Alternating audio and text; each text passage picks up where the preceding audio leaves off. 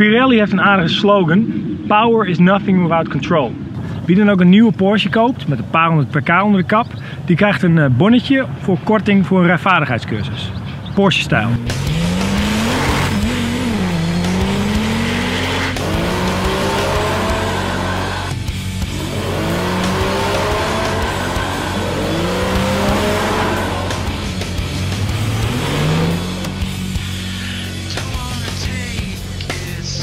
Wat is een goede zitpositie? Ja, laag dit bestuur. Ja. Laag dit bestuur. Waar moeten we vooral op letten?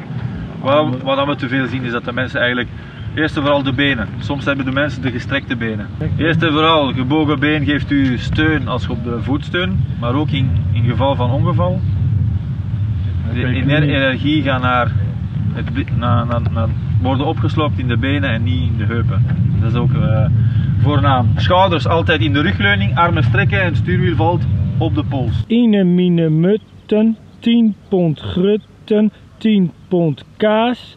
Ine mine mutten is de baas. Fat motherfucker, now look who's in trouble. As you run through my jungles, all you hear is rumbles. Kanye West samples, here's one for you. Als je een nieuwe Porsche koopt, dan kun je op cursus bij de Porsche Sport Driving School. Dat begint rond de €500 voor de basics. Maar je kunt ook 2 dagen naar Leipzig toe op het circuit.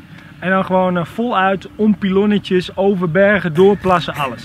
Ik wil vandaag eigenlijk alleen maar heel hard gaan.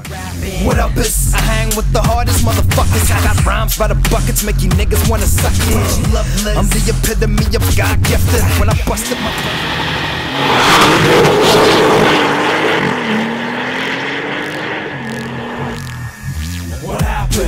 DOD became the illest. What happened? Phony MCs is getting finished. What happened? You face defeat and we the winners. Wicked with the lyrics in a minute, you're diminished. What happened? DOD became the illest. What happened? Phony MCs is getting finished. What happened? You face defeat and we the winners. Wicked with the lyrics in a minute, you're diminished. We hebben vandaag de introductiecursus gedaan met de Porsche Driving School. En wat hebben wij geleerd? De benen goed gebogen houden. Dan als je bij een ongeluk betrokken raakt, dan breekt je been niet. Geen 10 voor 3, maar de handen aan de zijkant van het stuur. Op zo'n bend oval kun je best wel hard. En ja, verder dat zo'n auto lekker op de weg ligt en als je er zelf een gekocht hebt, dat je dit zeker even een keertje moet doen.